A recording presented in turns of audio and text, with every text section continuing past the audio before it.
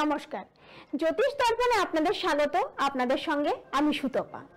জীবনের ভবিতব্য এড়িয়ে চলতে কেউ পারে না। ভবিষ্যতে যা আছে তাই ঘটবে। প্রতিনিয়ত বিভিন্ন ঘাত প্রতিঘাতের মধ্য দিয়ে আমাদের এগিয়ে যেতে হয়, কিন্তু আমরা যদি সঠিক পথে চলতে পারি তাহলে সেই ঘাত প্রতিঘাত থেকে কিছুটা হলেও রক্ষা পেতে পারি। আর সেই সঠিক পথ আমাদের দেখাতে পারেন একমাত্র একজন ভালো জ্যোতিষী। এই সময় অনুষ্ঠানে আমরা যাকে সঙ্গে পেয়ে যাই তিনি সবসময় আপনাদের একটা সঠিক পথ দেখিয়ে থাকেন এবং একটা সঠিক গাইডলাইনও বলে দিয়ে থাকেন। এতক্ষণে নিশ্চয়ই আপনারা বুঝে গেছেন যে আমি কার কথা বলছি।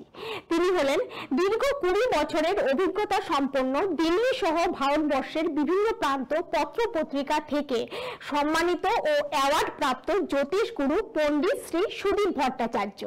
আজকের লাইভ ফোনের অনুষ্ঠানে আমাদের সঙ্গে রয়েছেন পণ্ডিত শ্রী সুদীপ ভট্টাচার্য। দাদা, আপনাকে স্বাগত আমাদের অনুষ্ঠানে। ওম গুরু ব্রহ্মা গুরু বিষ্ণু গুরুদেব মহেশ্বর গুরু সাক্ষাৎ পরম ব্রহ্ম তস্মৈ শ্রী গুরবে নমঃ। আজকের আমাদের অনুষ্ঠানে আপনাদের দর্শক বন্ধুদের সবাইকে স্বাগত জানাই। অবশ্যই দাদা সম্পর্কে আপনাদেরকে একবার জানিয়ে রাখছি, যারা আজকে প্রথমবার দাদার অনুষ্ঠান দেখছেন আর যারা নিয়মিত অনুষ্ঠান দেখেন তারা তো নিশ্চয়ই জানবেন দাদার সম্পর্কে।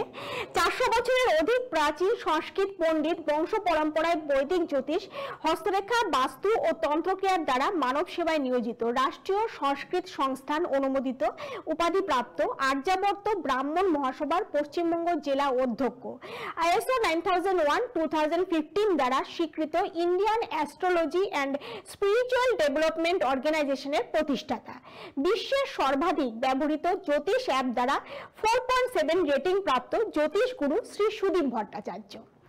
আর দাদা আজকে রয়েছেন লাইভ ফোন অনুষ্ঠানে একমাত্র আপনাদের জন্যই। তাই আপনাদের জীবনে যে কোনো সমস্যা থাকলে ফোন করুন আমাদের টেলিভিশন স্ক্রিনে দেওয়া নাম্বারে 9339862374। এই নাম্বারটিতে ফোন করে সঠিক ডেট অফ বার্থ, প্লেস এবং টাইম জানিয়ে আপনাদের ভাগ্যের বা আপনাদের জীবনের যে কোনো বিষয় আপনারা জানতে পারেন। তবে অবশ্যই ফোন করবেন 10 থেকে 15 মিনিট পর থেকে। যে বিষয়বস্তু নিয়ে আজ আমরা আলোচনা করব সেটা একটু আগে ভালো করে শুনে নিন, তারপর আপনারা ফোন করতে শুরু করুন 10 থেকে 15 মিনিট পর। আচ্ছা দাদা, প্রথমে আপনার কাছে জানতে চাইবো যে ভাগ্য বা ধর্মভাব বলতে আমরা কি বুঝি আর তার গুরুত্ব কি রয়েছে? খুবই ভালো প্রশ্ন সুতপা। আজকের অনুষ্ঠানটি শুরু করার আগে এই ভাগ্য মানে আমাদের তো সবাই বলে যে আমরা ভাগ্য নিয়ে কাজ করি, জ্যোতিষী মানে ভাগ্য পাল্টে দিতে পারে। সুতরাং আজকের এই এপিসোডটা দর্শক বন্ধু একটু মন দিয়ে দেখবেন। এই ভাগ্য কি জিনিস আমাদের, বা ভাগ্য ভাব আমাদের কুণ্ডলিতে নবম ভাবকে বলা হয় ভাগ্যভাব অথবা ধর্মভাব। ঠিক আছে, এই ধর্ম এবং ভাগ্যভাব কি আজকে আপনারা জানতে পারবেন। আমি পুঙ্খানুপুঙ্খভাবে সেটা আমি বিশ্লেষণ করব, কিন্তু তার আগে একটা ছোট্ট 2 মিনিটের একটা গল্প বলতে চাই, মন দিয়ে শুনুন সেটা। আপনারা যারা যারা অনুষ্ঠানটি দেখছেন তারা অবশ্যই হয়তো মানে খুব মানে এমন কোনো ব্যক্তি নেই যিনি মহাভারত দেখেননি বা পড়েননি। ঠিক আছে, তো মহাভারতের একটা ছোট্ট অংশ, মহাভারতে যে যুদ্ধ হয়েছিল তার একটা ছোট্ট অংশ আজকের আমার ভাগ্যভাব নিয়ে আলোচনা করার আগে এই ছোট্ট অংশটার থেকে একটা ছোট্ট গল্প বলবো। আশা করি সেটা শুনলে আপনাদের কাছে অনেকটা ক্লিয়ার হয়ে যাবে যে ভাগ্য কি, ধর্ম কি। ঠিক আছে, বা ভাগ্যভাব বা ধর্মভাবটা কি। আপনারা মহাভারতের যুদ্ধের মধ্যে সব থেকে আমার কাছে যেটা লেগেছিল, খুব হৃদয় বিদারক একটা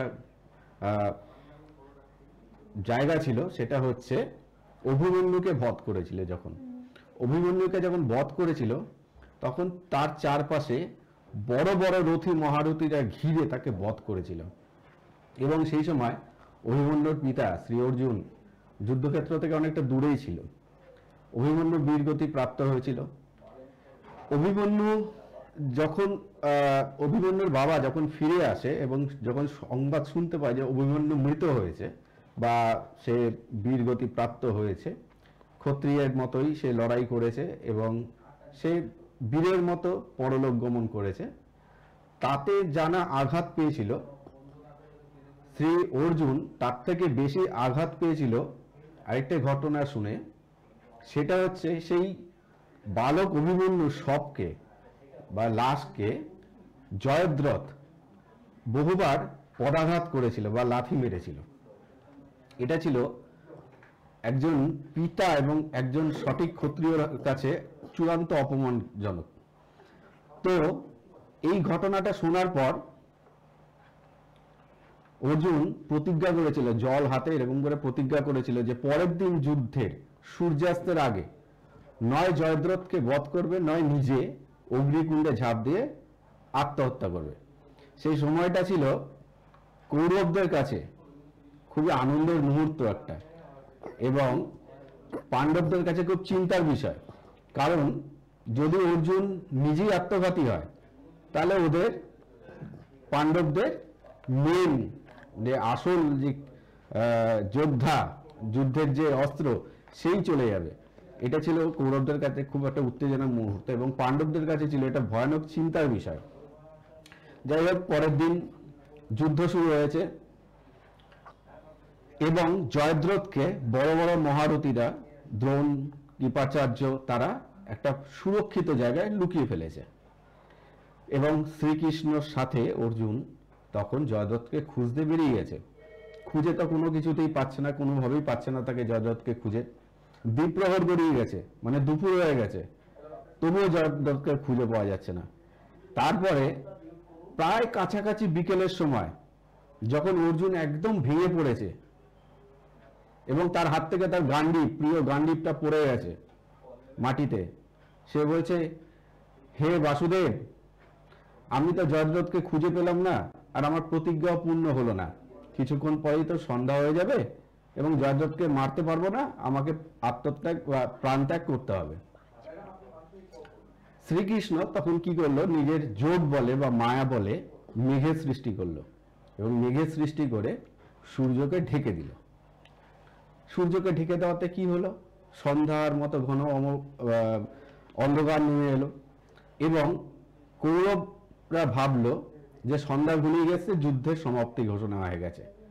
তো তেমন জয়দ্রথ অটোমেটিক্যালি সামনে এগিয়ে এসে নিজেকে জাহির করলো এবং অর্জুনকে গালাগালি দিতে থাকলো। সেই সময় ভগবান শ্রীকৃষ্ণ তখন তার যোগ বলে সেই যেভাবে সূর্যকে আচ্ছাদিত করে রেখেছিল সেটাকে সরিয়ে দিল এবং পুনরায় সূর্যোদয় হয়ে গেল এবং তখন ওর দিনের শেষে জয়দ্রথকে বধ করতে সক্ষম হলো। তো এই ঘটনা থেকে কি বোঝা যায়, যখন অর্জুন ভগবানকে জিজ্ঞাসা করলো যে আপনি এরকম করলেন কেন, এটা তো ছল, বললো এটা ছল না, তুমি ধর্মযুদ্ধ করছো এবং ধর্মযুদ্ধে তোমার যে অবদান তার জন্যে নিয়তি এবং ভগবান পর্যন্ত তোমাকে সহায়তা প্রদান করেছে। ওরা অধর্ম যুদ্ধ করছে এবং অধর্ম যুদ্ধের জন্য তারা কিন্তু নিজেরা যে ছল কপট করে এতখানি এগিয়ে এসছে তার অন্তিম পরিণতি তারা ভোগ করছে। তাহলে দেখুন, ভাগ্য ভাবকে বুঝতে হলে আমাদের জীবনে কুষ্টিতে নবম ভাবকে বলা হয় ভাগ্য ভাব এবং ওই ভাবটাকেই বলা হয় ধর্মভাব।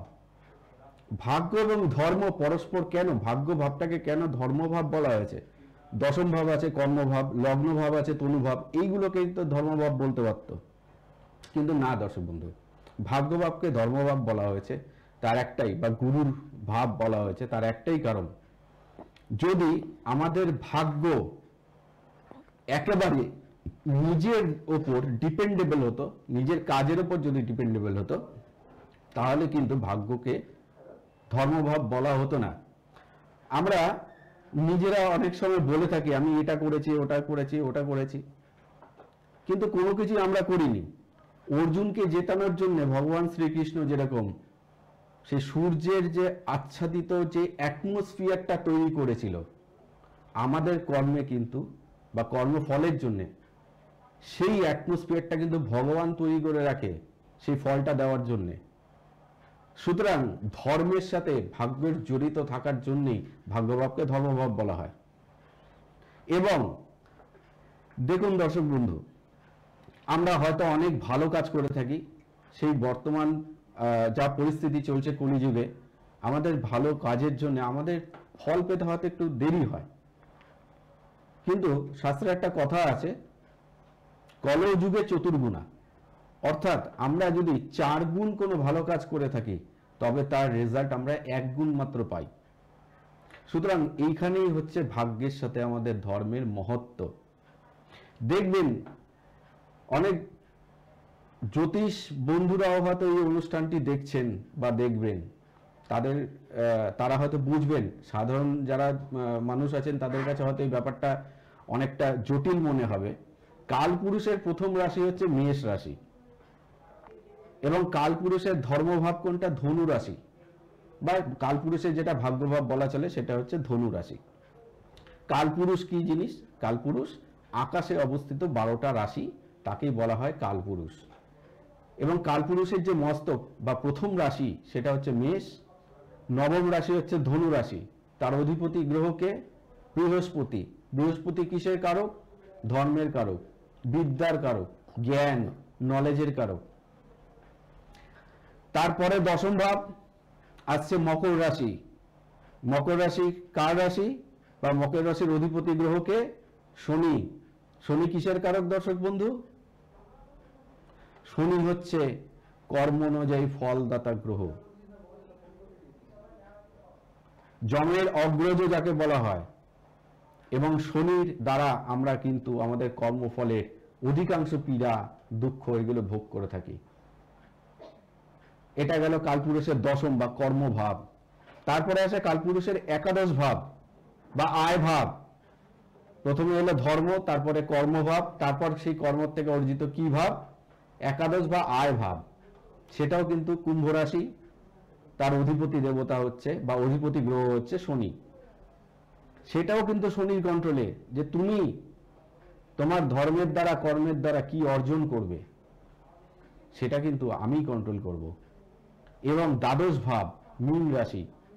মীন রাশির অধিপতি গ্রহকে আবার সেই বৃহস্পতি, অর্থাৎ দ্বাদশ ভাবকে আমাদের কুণ্ডলিতে বলা হয় মোক্ষস্থান, মোক্ষ প্রাপ্তি, সবকিছু আমরা বিলিয়ে দেওয়া, ব্যয়ভাব বলা হয় এটাকে, কিন্তু এটাকে মোক্ষস্থানও বলা হয়। অর্থাৎ সেই ধর্ম বৃহস্পতি এবং মোক্ষ বৃহস্পতি, জ্ঞান, বিদ্যা, বুদ্ধি, সেখানে কিন্তু আমরা ধর্ম থেকে শুরু করি, কর্মের মধ্যে দিয়ে এসে আমাদের অর্জিত যা আছে সবকিছু আবার সেই নলেজ, সেই ধর্মের মধ্যে দিয়ে কিন্তু মোক্ষের পথে এগিয়ে যায়। এগুলি অনেকটা বড় সাবজেক্ট। আশা করি এই ব্যাপারটা ছোটভাবে একটু বোঝাতে পেরেছি। একদম। আর একজন দর্শক বন্ধু ফোনে রয়েছেন, অনেকক্ষণ ধরে উনি অপেক্ষায় রয়েছেন। হ্যাঁ, নমস্কার। নমস্কার। হ্যালো হ্যালো হ্যালো, কেউ আছেন? হ্যালো, আপনি কি সঙ্গে রয়েছেন? হ্যালো। হ্যাঁ, নমস্কার। কে বলছেন? কোথা থেকে বলছেন?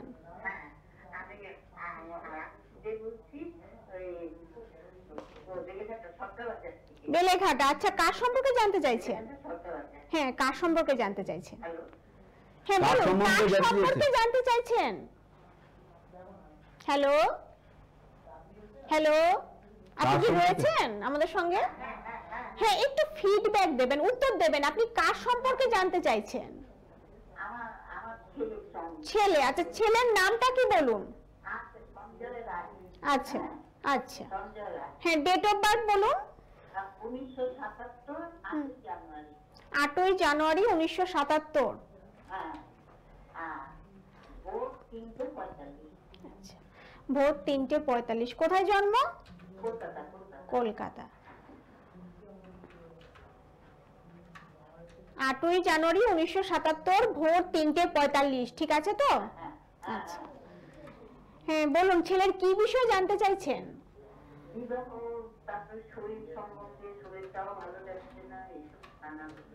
আচ্ছা, বিবাহ এবং শরীর স্বাস্থ্য। হ্যাঁ, দাদার অনুষ্ঠান নিয়মিত দেখেন আপনি? আচ্ছা, 2 দিন ধরে দেখছেন। তা 2 দিন তো দেখলেন, কেমন লাগছে অনুষ্ঠান? কেমন, কেন ভালো লাগছে? যে ভালো লাগছে বললেন?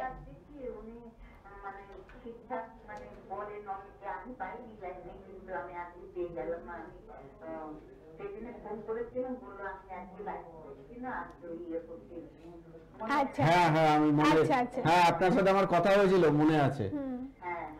আচ্ছা, 8ই জানুয়ারি 1977 শনিবার ছিল, তাই তো?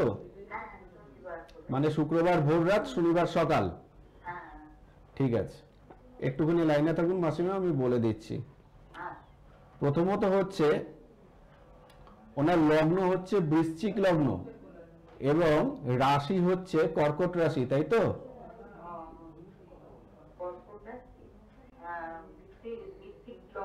বৃশ্চিক লগ্ন, কর্কট রাশি, ঠিক আছে। আচ্ছা, এখনো পর্যন্ত বিয়ে হয়নি? আচ্ছা, একটুখানি সাথে থাকুন, আমি বলে দিচ্ছি। প্রথমত হচ্ছে একটা জিনিস বলুন, 2015-16 সালের দিকে কি খুব তোড়জোড় হয়েছিল একটু বিয়ের জন্য দেখাশোনা? কিন্তু হয়নি, ভেঙে গেছে কোনো কারণে। এবং এটা হয়েছে মোটামুটি আপনাদের আত্মীয় স্বজনের মধ্যে দিয়ে কি বিয়েটা ঠিক হওয়ার কথা ছিল? চেনাশোনার মধ্যে দিয়ে, তাই তো? কথাগুলো মিলছে তো মাসিমা? আচ্ছা, দেখুন আমি একটা জিনিস বলতে পারি, ওনার কুষ্ঠিতে সেরকম কোনো রকম খারাপ কিছু দেখছি না, যেরকম মাঙ্গলিক দোষ বা অন্য কিছু, সেগুলো কিছু দেখছি না। বর্তমানে ওনার চন্দ্রের দশায় শনি, বৃহস্পতির অন্তর্দশা চলছে এবং এরপরে আসছে চন্দ্রের দশা শনির অন্তর্দশা। উনি কিন্তু একটু একাকিত্ব বোধ করতে পারেন, মানে হ্যাঁ একটু একাকিত্ব বোধ করতে পারেন, ঠিক আছে। এবং দেখবেন আমি একটা জিনিস আপনাদের বলে দিই, সেটা হচ্ছে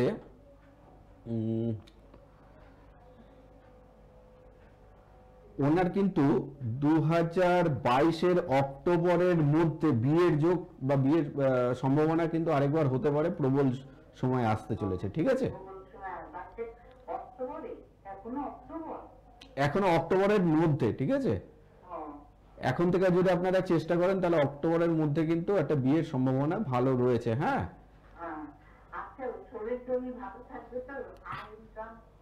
শরীর ভালো থাকবে, একটুখানি জ্বরজারি হওয়ার একটু সম্ভাবনা আছে। আয় ইনকামের দিক দিয়ে আমি যেটা বলতে পারি, খরচার হাত কিন্তু একটু প্রবল থাকবে ওনার। খরচার হাত, খরচা মানে খরচ, হ্যাঁ হ্যাঁ, এটা খরচা একটু বেশি করতে পারে।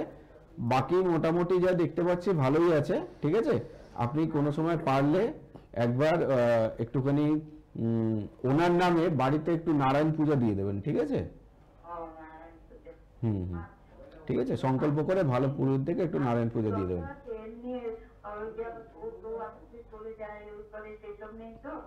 আছে, একটুখানি প্রবলেম আছে। কোনো সময় যদি আমার সাথে দেখা করতে পারেন তাহলে দেখা করবেন, লাইভ ফোনের মাধ্যম দিয়ে তো এতখানি বলা প্রেডিকশন সম্ভব নয়। ঠিক আছে, আপনি একসময় যোগাযোগ করে নেবেন, আপনাকে আমি ডিটেলসে বুঝিয়ে দেবো। এখন ওনার চন্দ্রের দশা চলছে। হ্যাঁ, এই সময়টা কিন্তু কাজবাজের দিক দিয়ে খুব ভালো। চন্দ্র এবং বৃহস্পতির দশা চলছে, গজকেশরী যোগ সৃষ্টিও রয়েছে কুণ্ডলিতে। এই সময়টা যদি আপনারা চেষ্টা করেন, একটু উঠে পড়ে লাগেন, তাহলে কিন্তু বিয়ে এবং ওনার যে কাজের জায়গাটা রয়েছে সেখানে কিন্তু ডেভেলপমেন্ট হওয়ার চান্সেসটা অনেক বেশি আছে, ঠিক আছে। ঠিক আছে, নমস্কার, ভালো থাকবেন। করে নেবেন চেম্বারে, ঠিক আছে, কারণ সবকিছু তো আর অনলাইনে বলা যায় না, সবকিছু সরাসরি সবার সামনে বলা যায় না।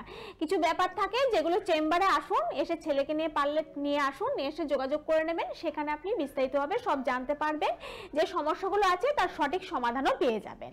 একটু চেম্বার অ্যাড্রেসগুলো আপনাদেরকে জানিয়ে রাখছি। আপনারা পণ্ডিত শ্রী সুদীপ ভট্টাচার্যকে পেয়ে যাচ্ছেন। প্রতি রবিবার পাচ্ছেন কালীঘাট দিশা জ্যোতিষ কার্যালয় বিকেল 4টে থেকে 7টা পর্যন্ত। প্রতি শুক্রবার পাচ্ছেন শ্রীগুরু জ্যোতিষ কার্যালয় কৃষ্ণনগর বিকেল 4টে থেকে সন্ধ্যে 7টা পর্যন্ত। প্রতি মঙ্গলবার ও শনিবার পেয়ে যাচ্ছেন শ্যামনগর কালীবাড়ি সংলগ্ন জ্যোৎস্না জ্যোতিষ কার্যালয়ে বিকেল 4টা থেকে সন্ধ্যে 7টা পর্যন্ত। এবং প্রতি অমাবস্যায় পেয়ে যাচ্ছেন তারাপীঠে। এছাড়া আপনারা পেয়ে যাচ্ছেন ব্যারাকপুর, মেদিনীপুর, তারাপীঠ, মুর্শিদাবাদ, নিউ দিল্লি, আসানসোল, দুর্গাপুর, শিলিগুড়ি। নিয়ে। আসার আগে অবশ্যই এই বুকিং নাম্বারে ফোন করে আসবেন 8902717354 এবং 9477410882। এই দুটো নাম্বারের মধ্যে যে কোনো একটি নাম্বারে ফোন করে আগে থেকে যোগাযোগ করে বুকিং করে তারপরে আসবেন। আর যারা জ্যোতিষ শিক্ষা নিতে চাইছেন তারাও এই নাম্বারে যোগাযোগ করতে পারেন। সেই বিষয়ে আমি আপনাদের জানিয়ে রাখছি, সঠিক ও অত্যাধুনিক পদ্ধতিতে অভিজ্ঞ অধ্যাপক মণ্ডলী দ্বারা পরিচালনায় হস্তরেখা, বাস্তুশাস্ত্র, বৈদিক জ্যোতিষ, তন্ত্র, হোমযজ্ঞ, পুজো পাঠ এবং রত্নবিজ্ঞান বা জেমোলজি শেখার জন্য যোগাযোগ করতে পারেন। শিক্ষার্থীদের শিক্ষান্তে সার্টিফিকেট সহ চেম্বার প্র্যাকটিসের 100% সহায়তা প্রদান করা হয়। বয়সের কোনোরূপ বাধা নিষেধ নেই। তাই যারা নিজেদের কেরিয়ার গঠন করতে চাইছেন, জ্যোতিষ শাস্ত্রের মাধ্যমে জ্যোতিষ শাস্ত্র নিয়ে শিক্ষা নিতে চাইছেন, তারা এই দুটো নাম্বারে কল নাও বলে যে দুটো নাম্বার দেওয়া রয়েছে 9477410882 এবং 8902717354, এই দুটো নাম্বারের মধ্যে যে কোনো একটি নাম্বারে ফোন করে যোগাযোগ করে নেবেন। আর দাদা যে বিষয়ে আপনি বলছিলেন, এই যে ভাগ্য ভাব নিয়ে যেটা বলছিলেন, আর যেটা মহাভারতের গল্প, খুব সুন্দর গল্প একটা আমরা শুনতে পেলাম যেটা আপনি বললেন, মানে সেটার জন্যই বলা হয় যে এই যে মহাভারতের যুদ্ধ মানে সেখানে ধর্মের প্রতিষ্ঠা করার জন্য সেই যুদ্ধটা সংঘটিত হয়েছিল। অবশ্যই। দেখো, আমি একটা কথা বলি দর্শক বন্ধু, আমাদের জ্যোতিষ শাস্ত্রে একটা খুব বহু প্রচলিত একটা কথা আছে, সেটা হচ্ছে ভাগ্যং ফলতি সর্বত্রম ন বিদ্যা ন চ পৌরুষম। ভাগ্যং ফলতি সর্বত্রম ন বিদ্যা ন চ পৌরুষম।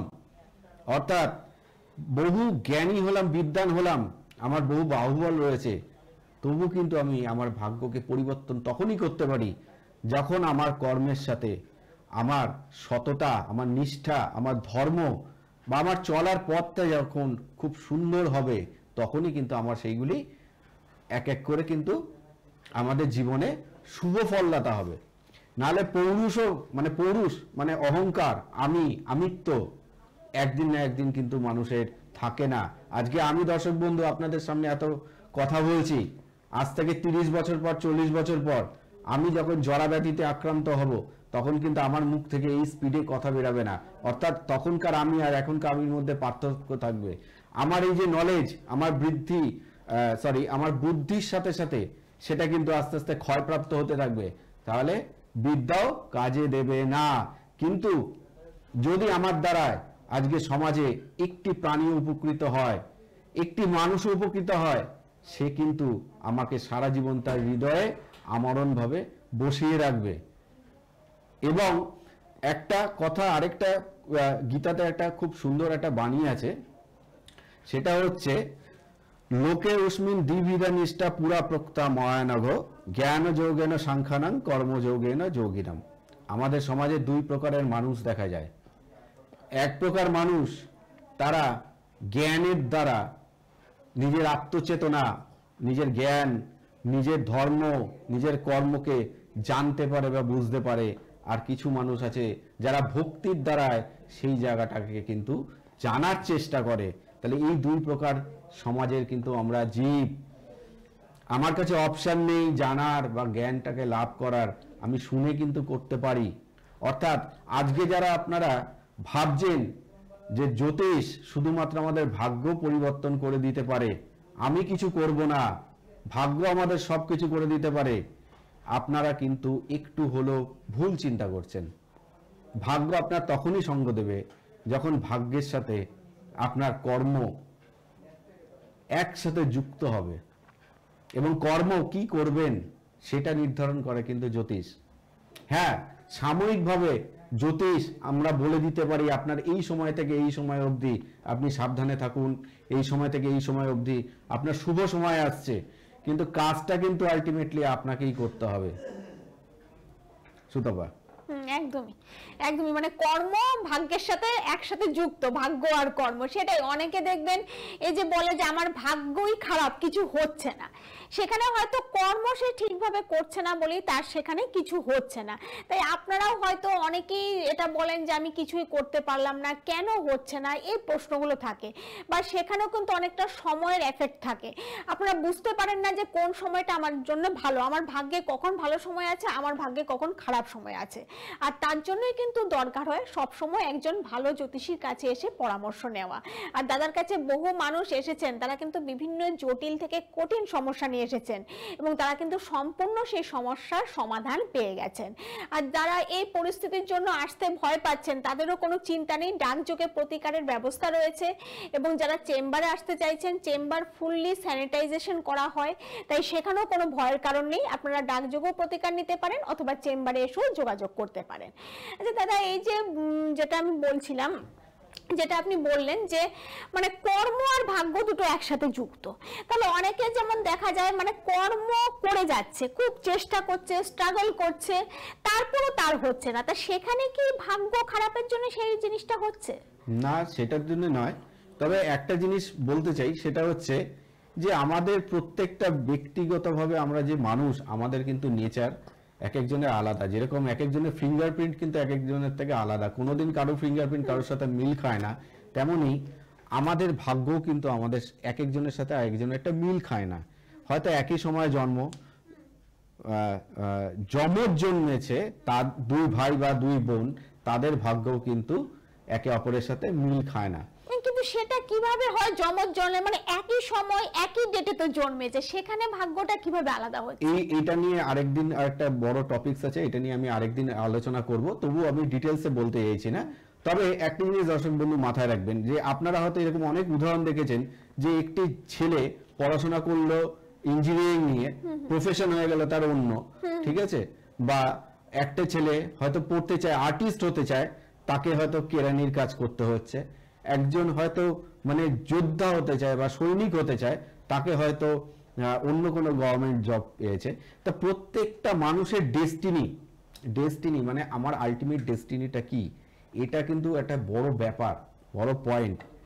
এই আলটিমেট যে ডেস্টিনি আছে বা আমার যে গন্তব্য, জীবনের যে গন্তব্য, কেন আমি জন্মেছি, এটা নিয়ে আরেকদিন একটা বিস্তারিতভাবে আলোচনা করব। এটা নিয়ে ছোট করে আজকে বলছি, প্রত্যেকটা মানুষের ডেস্টিনি প্রত্যেকটা মানুষের কিন্তু আলাদা।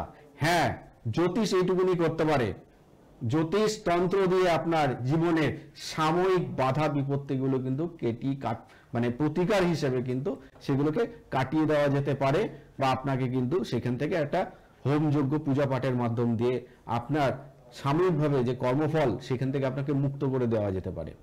একদমই।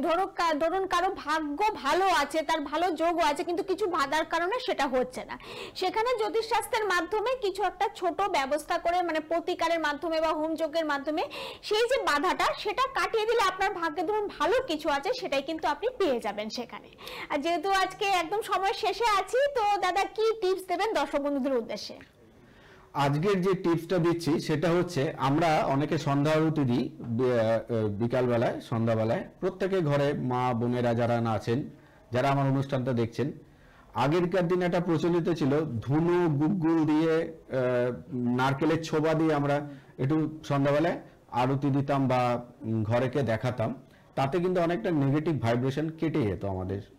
অনেক এখন এগুলি এই আধুনিক যুগে অনেকের পক্ষে সেগুলো সম্ভব না, কোনো ফ্ল্যাটে থাকেন বা কিছু হয়েছে, এগুলো কিন্তু সম্ভব না। তবুও কোনো সময় যদি মনে হয় যে বাড়িতে লাগাতার অসুখ বিসুখের জন্য আপনারা একটু প্রবলেমেটিক সিচুয়েশনের মধ্যে চলে যাচ্ছেন, অথবা অর্থনৈতিক দিক দিয়ে হয়তো কয়েক বছর ধরে বা কয়েক মাস ধরে একটুখানি পিছিয়ে পড়েছেন বা অসুবিধা ফেস করছেন, লাগাতার 41 দিন, ঠিক আছে, পারলে 45 দিন, সরি আমি একটু ভুল করেছি, লাগাতার 45 দিন প্রত্যেক দিন যদি আপনারা কর্পূরের সাথে একটা লবঙ্গ দিয়ে ওই সন্ধ্যা আরতিটা করেন, ধুনো গুগ্গুল দিয়ে করতে হবে না, প্রত্যেক দিন সন্ধ্যায় একটা কর্পূরের সাথে, কর্পূর দানিতে, হ্যাঁ বাজারে কিনতে পাওয়া যায়, 30-40 টাকা দাম হবে, তার মধ্যে অল্প একটু কর্পূর নিয়ে একটা লবঙ্গ দিয়ে ওই আরতি যদি আপনি করেন, এবং সেই আরতিটা যদি সব আপনার প্রত্যেকটা রুমে, ডাইনিংয়ে, বেডরুমে, তার যদি একটা হালকা আপনি সেই বাষ্পটা দিতে পারেন, তাহলে কিন্তু অনেকাংশে দেখা গেছে আপনার জীবন থেকে রোগের অনেকটা বেনিফিট রেজাল্ট আপনি পাবেন। এবং হয়তো বিগত 4-5 মাস ধরে আপনারা অর্থনৈতিক সমস্যা একটু ফেস করে রয়েছেন, কোনো জায়গায় কোনো কাজ আটকে রয়েছে, সেখান থেকেও কিন্তু আপনারা মুক্তি পেতে পারেন। খুব ভালো রেমেডি, এটা করে দেখুন, আপনাদেরকে খুব মানে উপকার পাবেন আপনারা, যারা আজকে অন্যভাবে সন্ধ্যাবাতি দিতে পারছেন না, ধোয়া জ্বালাতে পারছেন না, ধুনো গোবর দিতে পারছেন না, তারা এই প্রয়োগটা একবার করে দেখতে পারেন। বাহ, খুব সুন্দর টিপস আমরা পেলাম, যেটা আমরা ঘরে বসেই কিন্তু আরামসে করতে পারছি। তার জন্য কোথাও দৌড়তেও হবে না, কিছু করতেও হবে না, কারণ খুবই সহজ টিপস কিন্তু এটা। একবার চেম্বার অ্যাড্রেসগুলো আপনাদেরকে জানিয়ে রাখছি। আপনারা পণ্ডিত শ্রী সুদীপ ভট্টাচার্যকে পেয়ে যাচ্ছেন প্রতি রবিবার কালীঘাট দিশা জ্যোতিষ কার্যালয়ে বিকেল 4টে থেকে সন্ধ্যে 7টা পর্যন্ত। প্রতি শুক্রবার পাচ্ছেন শ্রীগুরু জ্যোতিষ কার্যালয় কৃষ্ণনগর বিকেল 4টে থেকে সন্ধ্যে 7টা পর্যন্ত। প্রতি মঙ্গলবার ও শনিবার পেয়ে যাচ্ছেন শ্যামনগর কালী সংলগ্ন জ্যোৎস্না জ্যোতিষ কার্যালয় বিকেল 4টে থেকে সন্ধ্যে 7টা পর্যন্ত। এবং প্রতি অমাবস্যায় পেয়ে যাচ্ছেন তারাপীঠে। এছাড়াও আপনারা পাচ্ছেন ব্যারাকপুর, মেদিনীপুর, তারাপীঠ, মুর্শিদাবাদ, নিউ দিল্লি, আসানসোল, দুর্গাপুর ও শিলিগুড়ি। যে কোনো চেম্বারে আসতে হলে বা যে চেম্বারে আপনারা আসতে চাইছেন, অবশ্যই আমাদের টেলিভিশন স্ক্রিনে যে কল নাও বলে দুটো নাম্বার দেওয়া রয়েছে, সেই নাম্বারে ফোন করে যোগাযোগ করে আসবেন। 8902717354 এবং 9477410882। আর যারা জ্যোতিষ শিক্ষা নিতে চাইছেন, ক্যারিয়ার গঠন করতে চাইছেন জ্যোতিষ শাস্ত্রের মাধ্যমে, তারাও এই নাম্বারে ফোন করে যোগাযোগ করে নেবেন। আজ এখানেই শেষ করব, হাতে আর একদমই সময় নেই। দাদা, আপনাকে অনেক ধন্যবাদ আমাদের অনুষ্ঠানে আসার জন্য। সবাই খুব ভালো থাকবেন। নমস্কার। নমস্কার।